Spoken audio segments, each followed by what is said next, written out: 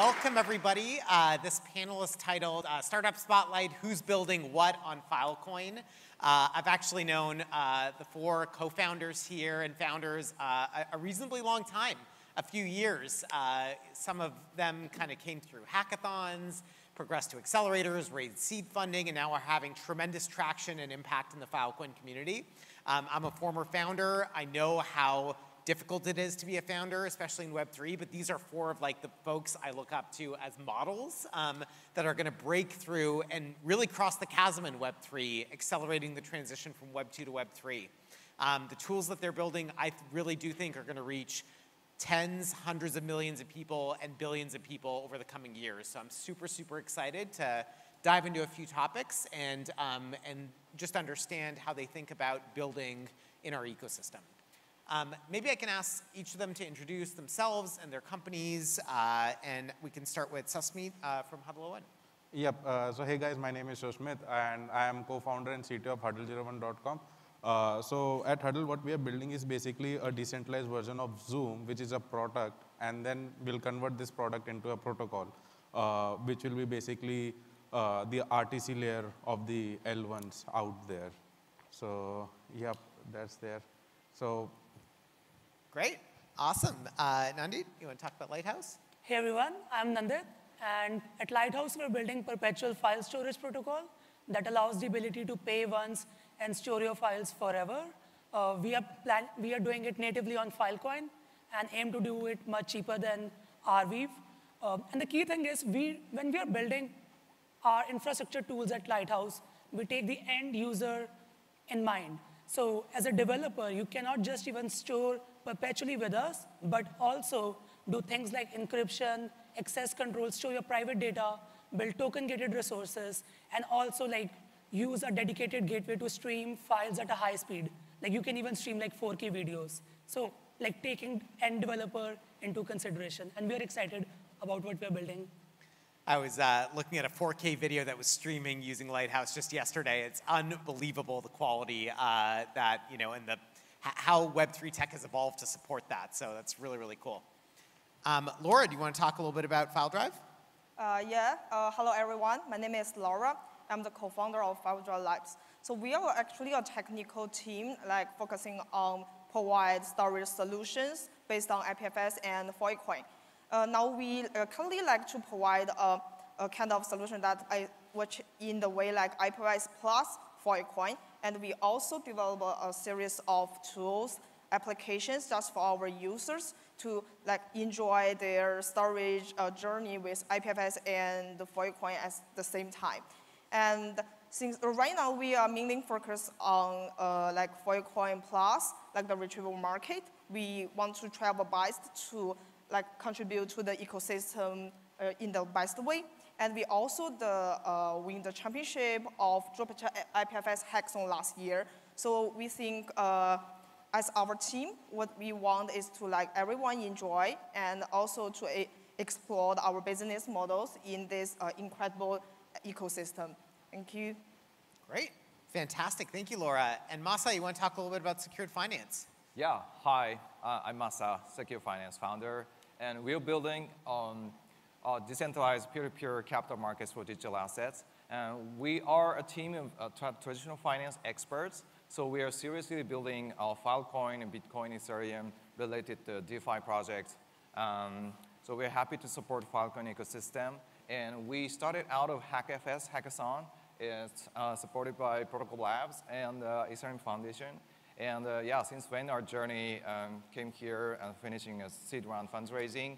And right now we are developing lending market to support Filecoin miners' borrowing demand and also turning into an investment opportunity. Since I've been talking with traditional finance investors, they are so happy to support Filecoin like a long-term view. They're happy to take long-term risks. They can invest in Filecoin. So we are building auto-big system. So we are like a matchmaker between investor and Filecoin miners. So we can smoothly integrate the Filecoin mass adoption. So we're happy to be here. Fantastic. Thank you all for introducing yourselves. So I have a few questions that I'll ask, but you know, if anyone in the crowd has some questions, maybe we can come back to that at the end. Maybe you can put up your hand and can ask Elsa to kind of pass a microphone in a few minutes here. So I wanted to talk about why you entered the Web3 space, and specifically for some of your startups, what are some business models that have been possible on Web3 tech that just weren't possible in a Web2 paradigm? And maybe I can start with Sasmeen first. Yeah, so it was during my college days that I actually stumbled upon, so I was an open source programmer back then, and then I stumbled upon Bitcoin, and during that time people used to fork Bitcoins, and they made Litecoin and all of those things, Ethereum and everything started boiled down and all of those things, and then Ethereum came, so I started hacking around the smart contracts and all of those things. So now what these things enabled was that there's like a new paradigm of applications started coming up, right? There's like decentralized exchange coming up, there's like DeFi coming up, and these things were not like previously possible before out there. So they're peer-to-peer kind of application wherein like you can cut in the middleware out there. So the previously in Web2 world, what happens is that basically everything is flowing from the top to down. So we call it top-down approach, right? Right. And this get started replacing with bottom-up system, which means communities coming together and they're collaborating over a common objective, right? And wherein each and individual game is being optimized, like, so that's the best thing that we want right now. So it's like now you are achieving this trustless factor that was not possible on the Web2 world before, because in Web2 world, there's a lot of trust hotspot that you need to go through to make that enabled out there. So these are the applications that I've started building. But for our personal, at huddle01.com, Huddle01, it's like, it's massive. Like the application that the Filecoin enables is very great. Because for the first time ever, like we can have the storage prices in negative than Amazon S3 prices, right? And now we can achieve this replication factor of 10, which is like becomes costly at the S3 itself. And now, so at Huddle, if you see, like if we are doing meeting of 5 people, and we are doing this meeting at 720p, so the 10 minutes of that meeting generates GBs of data, right? And now the scale at which we are operating right now, like we have processed 20,000 meetings and all of those things, this data becomes enormous, right? So you need some kind of streaming to storage kind of things, and Amazon S3 becomes economically infeasible to do so. And even so what happened is that now you generate a lot of deals. And now the Filecoin network has been designed in such a way that if you have more deals, the prices start to go down because miners are competing basically on top of all of those things. So now you have this wonderful system, right? Like you have this data which is available anytime. You have this proof of data that your data is being stored. And then you have this replication factor. And another thing is that we were able to enable was geofencing, right? Now people who want to store their data, they can store, okay, I want to store on this part of the country, or I want to store in that part of country. This is not basically a very good choice if you have this centralized infrastructure S3. So this is like one of the major factor in the success of huddle01.com, Huddle01. Like within a single click, we were like able to allow people to store their data on IPFS and Filecoin. Right. I mean, it's just incredible. Like, you mentioned so many different points there on how this opens up whole new business models, but the proof is also in the pudding. Like, if you were to say 3 years ago that, like, video conferencing would be on Web3 tech, I think many people in the audience would think you were crazy. I just learned yesterday that Masari completely moved off Zoom entirely and moved to Huddle01, you know, as their only video conferencing product, period, which is a huge testament to the journey and all the little features that you've built over the the last 3 years. It's just incredible. Yep, highly humbled that people have started adopting the meeting out there. So what we just wanted to do is that we wanted to enable everything within a single click. Like he can live stream on the live peer protocol. So now what is this called is called experiential learning. Right. So it's like he experienced that thing. Okay, this Web3 technology works. It's not a promise. It's there live. Yeah. And then they're curious about the technology and all of those things. So that's a wonder that's happening right now. Awesome. Laura, do you want to talk a little bit about how FileDrive has entered in the new business models that it's opened up for your business? Yeah, I think the best things of Web3 is that it lets you learning and growing with other community members together. Since we officially joined in the Filecoin ecosystem, I think it's in 2020, and we as a participate in Slingshot competition. It's like for us as a storage client, everything is quite fresh for us. It's quite fresh for, I think it's almost everyone in Filecoin ecosystem at that time. It's like after Colin mentioned yesterday, the first step is to invite more storage resource in the network. The step 2 is make more valuable data onboarding onto Filecoin network. And the whole process is quite fresh. And for us, we are the storage clients. We need to know how to make this data actually onto the network with the cooperation with the storage providers. And Slingshot is to give us the opportunity that we can work together with others and unlock the huge prize pool together to get some setup fundings as well. And the most important is give our time and give our resource to build tools into that whole process. I think this model is really hard to find in Web2. And another thing is Web3 is a win-win-win models. Everyone in the whole process, the data storage process can get benefits. Data clients, they store their data in decentralized way. Storage client like us, we provide service for data clients and also provide tools or solutions for storage providers. And storage providers, they can get reward from Filecoin since we have the economic system of Filecoin. So it's everyone could deeply build things they need and also share their achievement, share their program with other friends. Since we usually build our products or tools in the open source way, that we could invite other participants, other friends to use it and to involve these tools together. And these tools could also bring benefits,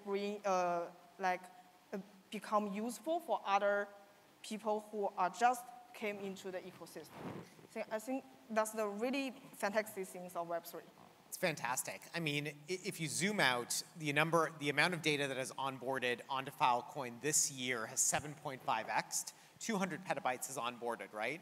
And most people think oh, this is storage clients and storage providers, but there's huge opportunities in the middle, right, for developer tools and other platforms to help onboard that data that FileDrive is doing an amazing job on. And super critical in the ecosystem. It opens up all these different business models. And the fact that data storage is 0.1% of AWS today, the amount of incremental profit that's available for different folks in the ecosystem, like developer tools in the Slack, you can definitely still have a huge price reduction in the cost of data storage while still giving massive profits to folks along the value chain. So it's really, really innovative that you guys joined this movement early. Yeah, for ourselves, actually in the first phase 1 of Slingshot, we only stored 77 terabyte data at that phase. Right. But to phase 2.4, we actually achieved 2.8 petabytes in one phase. So you can see that we grow and everyone grows in this process. For now, I think we have almost 2 petabytes data onboarding every day on Filecoin. I think that's incredible. For me, I cannot imagine we could reach that achievement together back in 3 years ago. Fantastic. Awesome. I want to pivot to a pretty hot topic that's been a thread through the conference, which is the launch of smart contracts and programmability through the FVM network on Filecoin, which is set to go live in Q1. There's a testnet that's building. There's over 25 builders building different protocols and different applications on FVM. And I wanted to understand what the implications were for some of your businesses and your industries. Nandi, maybe you could talk a little bit about how FVM enables a whole bunch of stuff for perpetual storage and Lighthouse specifically.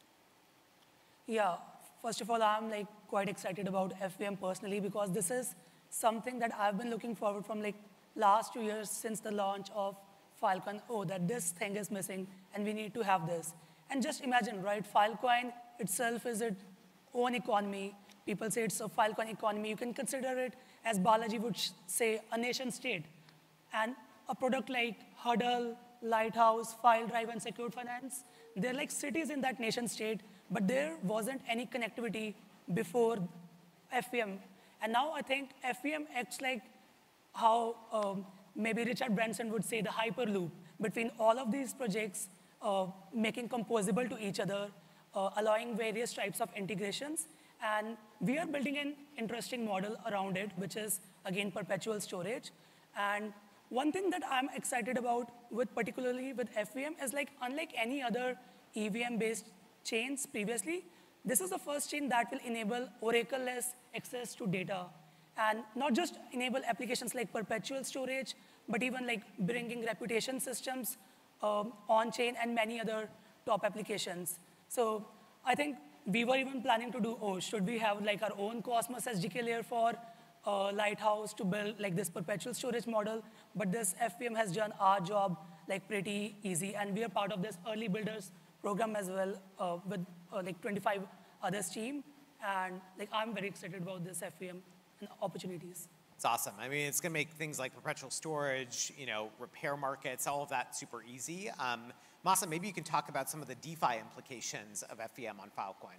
Yeah, so FVM is, I think, is a better version of EVM, I would say, because Ethereum, it's like from computer science perspective, it's a programmability, but it's a computer without hard disk, right? So we have to always rely on external or off-chain things. So with FVM, we can seamlessly interact with data, and so we can make completely decentralized applications possible for DeFi. So from the finance application perspective, it is always difficult to like onboard users. Every time we have to onboard users via KYC and AML, and with a complete decentralized way, we can bring a decentralized KYC and AML system. So once our address is KYC'd already, you can bring your KYC'd address to the DeFi project. So DeFi project, you can just seamlessly onboard and you can just start your project and start using it. So that was smoothing all the operations. So I think it's open up the massive opportunity for finance applications. Fantastic. I really encourage folks who are interested in DeFi to join the early builders program on FVM, figure out how we can port over easy DeFi smart contracts from the Ethereum network in EVM to FVM and open up a whole range of possibilities. There's already a $1 billion DeFi economy on Filecoin, but it's not very efficient because smart contracts kind of didn't lend itself to doing that. So we're super excited about that. I want to talk a little bit about consumer applications building on Web3 tech. And really, I think some of these major applications that go to consumers, that really unlocks the potential of moving from a few 100,000 users to billions of users over time on Web3 tech. And it also just tests a lot of the scalability challenges of Filecoin IPFS along the way, right? So, maybe we can talk a little bit about Huddle 01. What's your vision for really scaling this to billions of people, both from an adoption perspective, but also from a tech perspective as well? Yep. So basically, so there's two challenges out there that you have to solve. So one is on the experience layer, and other is on the infrastructure layer right now. So on the experience layer, we need to have this personification of users, right? Now, there are Web2 users, they're 99%, and then there are Web3 users, they're 1%. So even for the DeFi ecosystem combined, or even the maximum user that we had in Web3 would be X Infinity. It's they had 400K users out there, right? Right. And this is not even a significant proportion what they're in Web2. So we need to have this, okay, what are the behaviors that they are possessing, right? And it is extremely difficult to break a human behavior, but it is extremely easy to make a new behavior. Right? So the way we do is that you enable new behaviors, the emergent behaviors out there, which is possible on this platform, which is not possible on the previous platform out there. And if the technology improve, underlying technology improves, the behaviors also changes. Like new emergent behaviors start to come, right? The perfect example would be like internet speed. Like if you see with 10 years before, we didn't have that internet access and speed and not even mobile phone. So people, there used to be like SPA kind of application, single page application.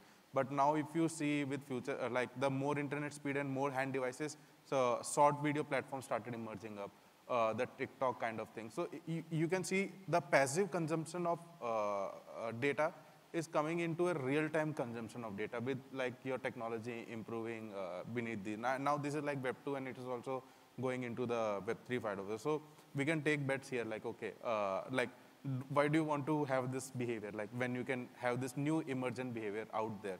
Now once you see this new emergent behavior out there, you have this crypto economics, right? And with crypto economics, you have this incentive mechanism. And with these incentive mechanism, you can deterministically scale this system out to any amount, right? Like taking example of Zoom and Huddle. So Zoom catalyst was COVID, right? But this not necessarily can be the case with huddle01.com because now you can deploy incentive mechanism and with that you can have this crypto economics wherein you can drive this initial adoption. But before that, what we want to have is that we enable this intrinsic motivation, right? Because token can only act as a catalyst. If you use them as an, because they're extrinsic motivator out there. So this is on the experiential layer that we can, like how we can start this engine and how we can get it up to the rolling. So I would like to compare this with a rocket, right? So rocket has some burn to get to the orbit, but once it gets to the orbit, it is sustaining, right? Right. So this is how you would want to go think, like you have this sustainability loops into your things and it becomes self-sustainable out there. But there would be a burn, right? But then with that burn, you have to go to the orbit. Regarding on the infrastructure layer is that what we want to, on the experience, so the way that we have targeted is that within a single click, like you can put it on the IPFS without learning about CAR, IPLD, multi-formats and all of this, which is very powerful. Like, so now people like just, okay, this is storage button. Zoom also has this storage button. This is the same behavior. But when they receive a link, they receive an IPFS link, right? And then they're curious, okay, what's this thing? And then they realize, okay, they can access this out of anywhere. Now if S3 is down, IPFS can, like, it's less chances, but then if it's on the Filecoin, there's an incentive like protecting the data availability. So that data is available every time. So that's like you are empowering the users right now. You are making them the owner of the data. It's just that the processing has been done by the Huddle. Same here for the live peer protocol. Like you just need to click a user. So this is like a mainstream adoption. So you have like different personifications out there. So there's like these stakeholders. Now the live peer also, they have like different stakeholders, miners, orchestra, right. And they have different. So everyone start to converse and the value starts to flow between all of those things. So yeah, like again, it will be with the time, and then we just want to make the learning curve of the Web3 technology to be abstracted out. Like right. They should not even like, they just need to enjoy the best part of the technology without knowing how the technology works. I think for bear markets like we're in, right now, I think this is like when the real value of, platforms like Huddle01 can really shine through, where, you're really convincing normal folks to adopt a new behavior and make it extremely simple for them. So I'm super excited for real usage of Web3 tech to scale, in this kind of time period. So that's fantastic. Laura, I want to ask you about Filecoin Plus, which has been, discussed during the conference quite a bit. Can you discuss the impact of Filecoin Plus, like what it is and how it impacts data users, how it impacts file drive, and why it's important? Yeah. So about Filecoin Plus, as we know, it's like an incentive mechanism based on IPFS 03. So it's like to bring data caps, like you can consider it as a label to mark the verified deals. And the deals is successfully onto the Filecoin network. The storage providers who store these deals could have the 10 times the quality storage powers at the same time. So it's like to, I think it's also gave the power for storage clients. Since in the early stage of Slingshot, it's really hard for us to find a storage provider to cooperate with. Since instead of using CC sector to increase their storage powers, storage providers will pay more gas fee to store a storage deal. But with Filecoin Plus, which could let storage providers more they have more passion to receive and provide their service resource for these deals. So I think Filecoin Plus is really great for developers and storage clients like FileDrive, since we can have, we don't need to take a long-term negotiation with storage providers, and we do not need to pay them for these deals. For verified deals, most storage providers are willing to provide free services. So I think it's really great programs. And also as a community members, we could actually give our ideas, suggestions for the whole data cap allocation system. It's like it is governed by the community instead of one single organization or one single rules in this ecosystem. That's fantastic. I mean, since Filecoin launched, Filecoin Plus has, given incredible value to clients in that their storage is incredibly cheap. But even more recently, through Filecoin Plus, storage providers are now paying clients to store their data. So negatively priced storage is an incredible economic model that has recently appeared on Filecoin, because storage providers can make so much more by storing real verified deals versus kind of just other types of data or just committed capacity. So I think this is a really important economic model that opens up a whole bunch of economic structures that the Web 2 world just cannot ever compete with, in their current economic paradigm. And so I'm super excited to see how that plays out. Yeah. This is simply amazing, right? Because the nodes in Filecoin, right, they have these two mechanisms of earning, from the block rewards and from the market itself, right? Right. And now you have one more Filecoin incentive layer, and then it's now with economics, you're driving these innovations out there where price can go negative. Totally. Yeah. Totally. And Awesome. This is the part I'm very much excited for. Right, me too. I want to talk a little bit about your advice to startups and builders and developers that are entering our ecosystems. Masa and Nanda, you guys have gone through some builders programs, hackathons, accelerators, gone through seed funding.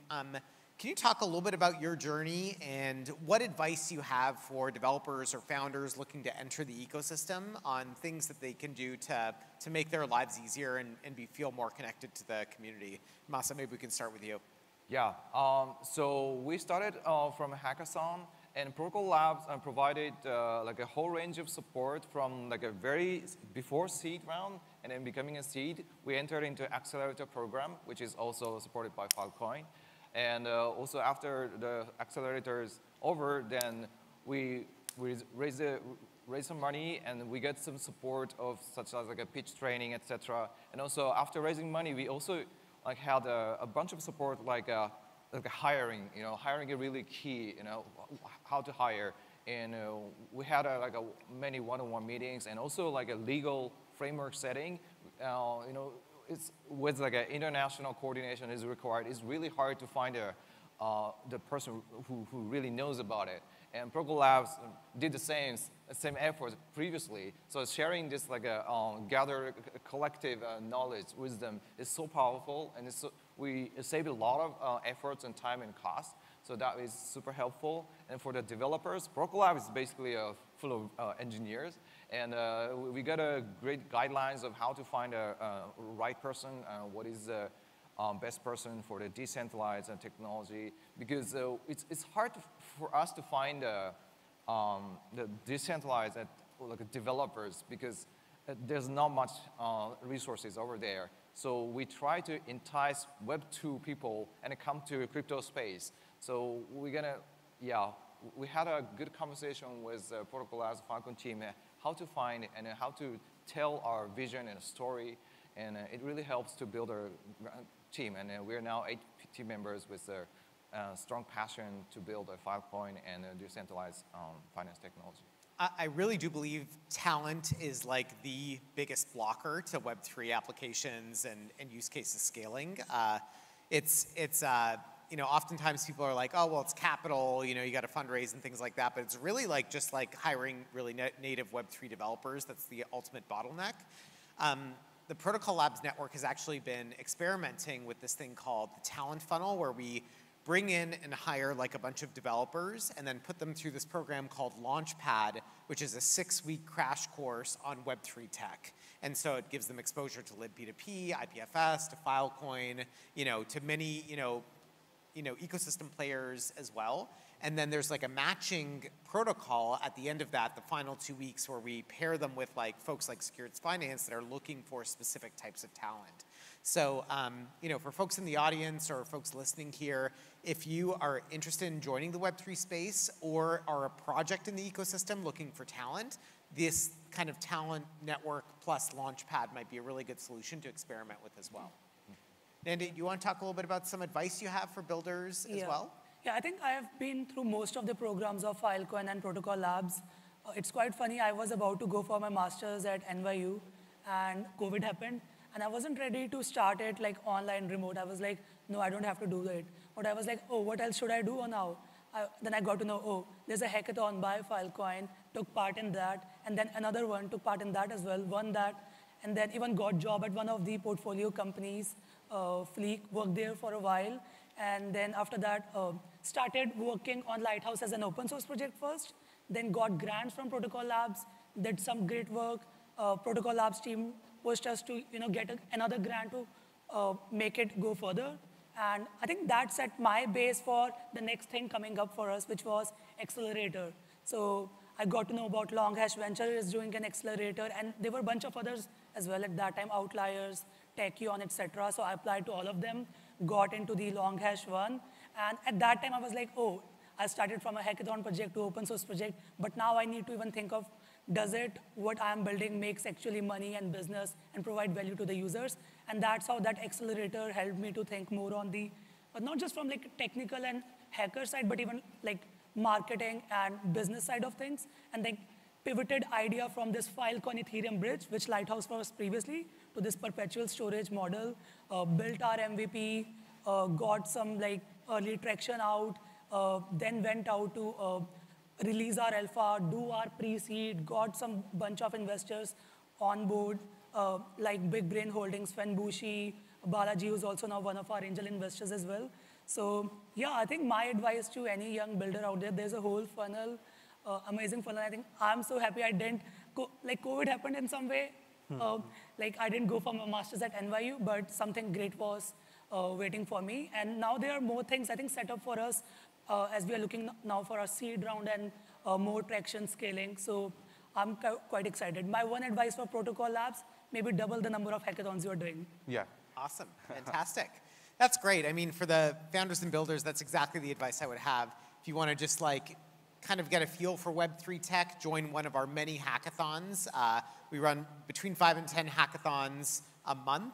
Most of these are longer running, so you can really get into the tech, develop a project over the course of 2 or 4 weeks, and then present it and hopefully win some prize money as well. If you're ready to take the next step, there's our grants programs, micro grants, and others to like really support builders as they get their footing and get an MVP out the door. And then, the accelerator programs that you just mentioned are really, really good. There was 175 startups and teams just this year that raised the seed round after going through 3 months of mentorship and MVP, product adoption, and a demo day. And so these are great platforms to really like flesh out your idea, your business model, your product, get users, and then pitch investors in like a really compressed way and start to make some progress. Yeah. So it's fantastic. We just have a few minutes left. I can't see very well, but is there anyone in the audience that has a question for some of our panelists here? I'll assume no, unless you want to stand up and shout it out. Okay. Oh, there we go. Do you want to shout it out?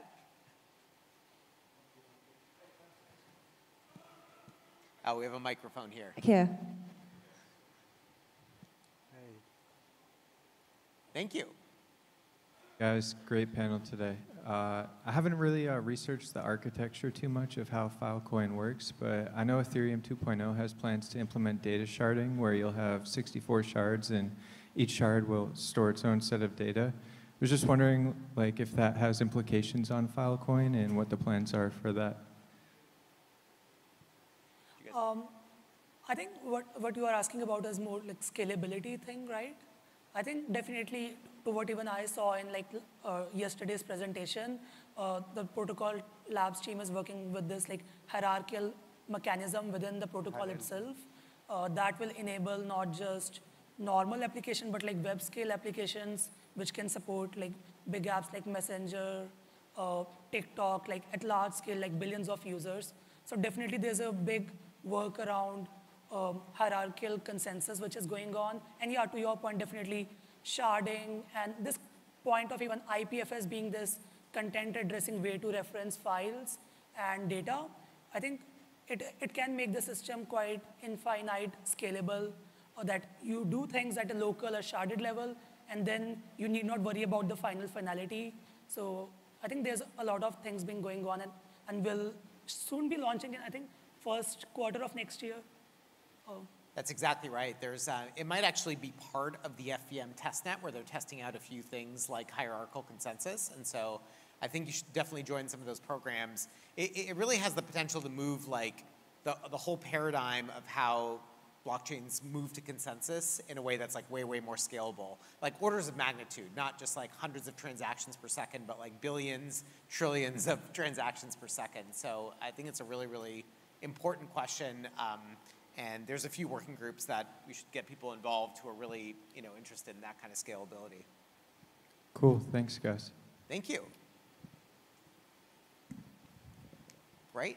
If there aren't any other questions, I just wanted to thank you guys for joining us, for being such an active member of the community, for being so welcoming of new builders and developers and community members, that are looking to join this ecosystem. In a Web 2 paradigm, like folks are just tunnel vision, focused on their startup, their product, et cetera. But what I really appreciate about the four of you and many other builders in the space is how welcoming you are for other builders and startups, and to really strengthen the community at large, because some of those tailwinds really helps all of us, right? I'm super, super excited for folks to, help Web3 cross the chasm. And, developer tools, financial applications, consumer applications like folks on the stage, these are the ones that are going to move the needle, especially in the next couple of years, to get Web3 adopted by hopefully hundreds of millions of people and billions in the future. So huge round of applause for our panelists. Thank you so much for joining us and for being so supportive of builders.